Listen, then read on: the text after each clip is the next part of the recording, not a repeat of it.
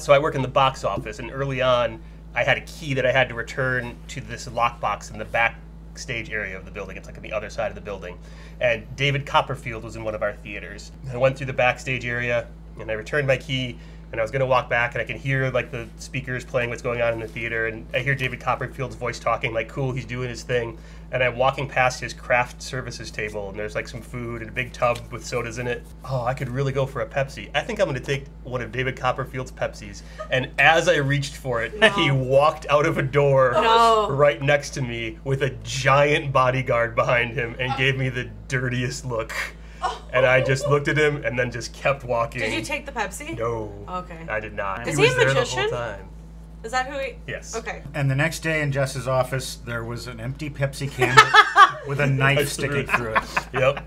Welcome to Beer and Board Games, folks, where I'm joined by this liar, and this liar, and this liar, and we're going to, appropriately enough, play the game Liar, Liar.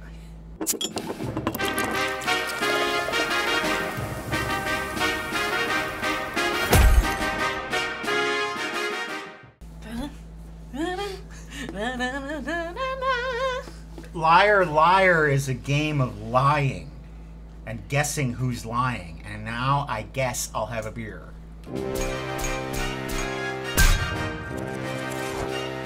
Well, there's nothing like lying when you're on a family vacation. Delicious cream ale from the Roadhouse something company. And this is from Mel. Thank you, Mel. I don't think it really tastes like much. No. But it's got a texture, doesn't it? I guess it does, yeah. Tonight's episode is sponsored by the makers of Liar, Liar, and we're not lying when we say we appreciate it. Thanks, guys. In the game Liar, Liar, each round we are given a roll card, and that card tells us either to tell the truth or to tell a lie. Then we get one of these topic cards, and each person tells a personal story or memory about that topic, and one of those is a lie. And then we vote to see who we think is lying. If you are telling the truth and someone guesses you to be a liar, you get points. And if you are telling a lie and no one guesses you as the liar, you get big points. Okay. Don't get mad at me. I'm taking my hair down. Yeah, just Whip him. Just don't whip it in my face. Whip him. Smell it? You're already getting too close to me with Whip it. it. Why Whip are it. you taking it down? Because I It looked perfectly fine when it was up. And now we have continuity issues. Whip him. can change my appearance. Goddamn millennial. Keep it in. Or fix it in post and make it so my hair is up in a bun the whole time. What I have here, I have 4 cards. These roll cards. There is one lie card in here. I have shuffled it up so no one knows who's what. And I'm going to deal these out to each person. Keep your roll cards secret. Our topic is countries. Travel, food, people. Okay, I have a, okay, this is good. When I was in college, there was this exchange student. I guess she wasn't an exchange student, she was just in college. Her name was Oksana, and she was so beautiful, and I was so in love with her, but I didn't have the courage to tell her, and we were just kind of friends, but it was tense, and I finally asked her out, Aww. and she just said, no. Oh. And she just seemed so sad and disappointed in me. Oh, it was rough. I went to London for a theater studies course. One of the people on the trip was the brother of this guy that I had dated before. I slept with his brother during this trip. And it was great revenge. In my early 20s, I took a relatively unplanned flight to England to surprise a girl on her birthday. I surprised her at a bar where I got to meet her and her boyfriend, whose name was Dudley and was the 5th ranked fencer in England. And it was a very awkward several hours in the bar. And then I left home. I was gone out of the country for under 72 hours. When I was in Italy, when you arrive at the little city, Cinque Terre, you had to walk up 100 steps. We dropped off all of our bags at the hostel, so we went to this gelato place. It was open, but there was nobody in the gelato shop. We searched around the village and found the guy who owned the gelato shop Sure. in one of the other shops talking to someone. Okay, so decide who you think is lying. I think Aaron was I lying. think Stacy's lying. We got 2 for Stacy, 2 for Aaron. I know you're telling the truth because I've heard this story. I have 2. I knew that story. Well, I I'm did the only afraid thing I that had. I was the liar. Oh. I felt it was a lie at the beginning with the laugh. and then you turned me around on it. So nicely Oh, done. wow. Yeah. Since no one guessed my lie, I get 3 points. I get 2 points, right? Because I have 2 liar cards in front of me. That's correct. The both of you get I was 2 telling the truth. books. Authors' favorite books, reading experiences. My great aunt Isabel was a published poet. I went to a book signing for Neil Gaiman, and I laughed at my friend's joke right before we got to the table, and I think he thought I was laughing at him, and he signed my book to Jess, you dick, Neil Gaiman. There was a book talk, and I got to introduce Roger Ebert. Is he the one that's dead? Yes, Okay. he's the dead author. My favorite book is Hitchhiker. Hello? Jesus, help. My favorite book is Hitchhiker's Guide to the Galaxy. Who's the liar? It's me! I knew it. The people who guessed that Jess was the liar correctly, they get 3 points. Okay, our topic is slang, words, meaning, culture. Do you guys know what the Bader-Meinhof phenomenon is?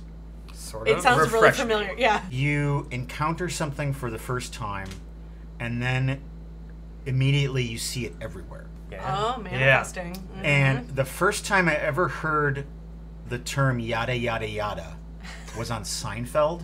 And I'd never heard it before, and suddenly everyone was saying it.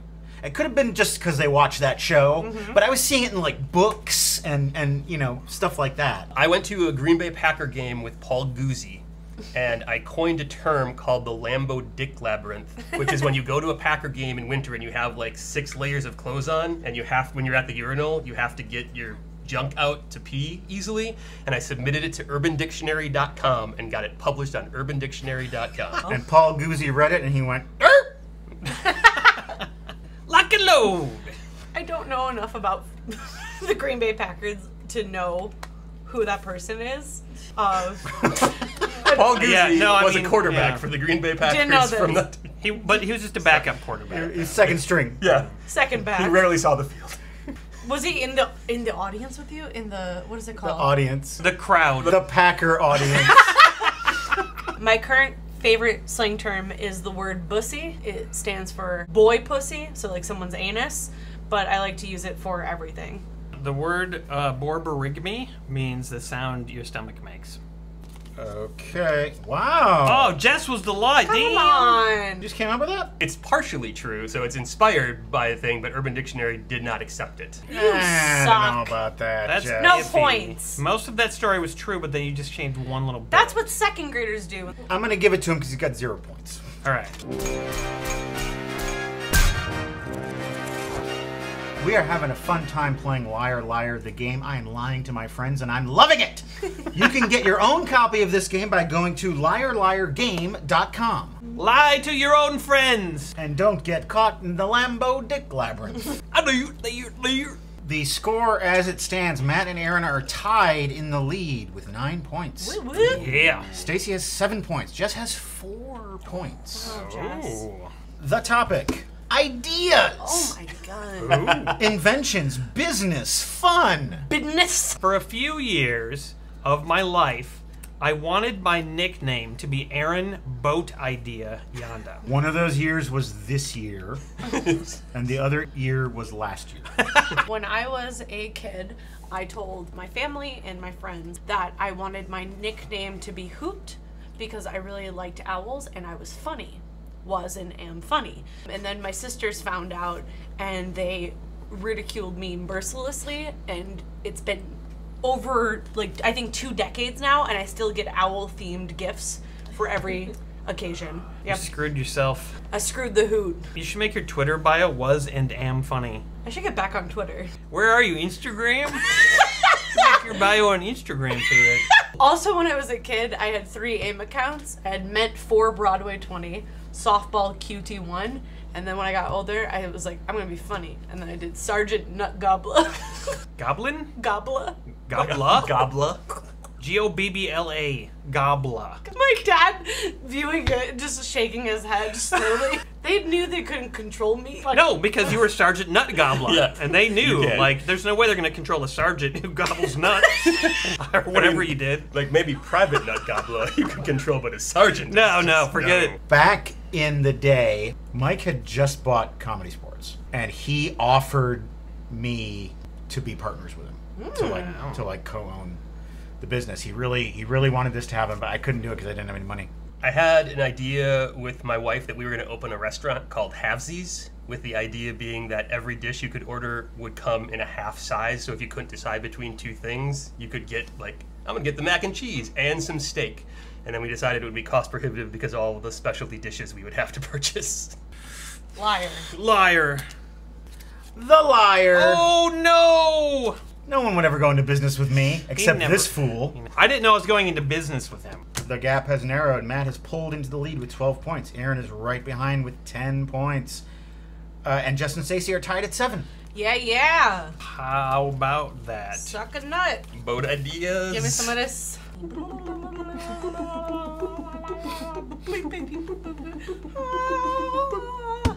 I just heard a little rustle and a giggle. Hey, everybody! Hi. How are you, Cookie? I finally got that vaccine. What? You told us months ago that you got the vaccine. Several times. Those were fibs. Yeah, I was a liar. Big time fibber. I was too ashamed to admit that I was a vaccine skeptic. I decided I wasn't going to do that vaccine till I did the research. Ah. There was a smart man online said, do the research. So I did. I found out all kinds of shit. Yeah, like what? Like that microchip. Oh. Bill Gates uses that microchip so he can look at you when you're sitting on the toilet. He looks at what you do through the microchip and he writes it all down in a big book. It's true. That's why Melinda left him. Like, Is the Because of his toilet proclivities. I don't think a microchip can do that. You don't know what Bill Gates is capable of. He invented Apple. Yep. That wasn't Bill Gates. That was Steve Jobs. Who cares? They're both dead.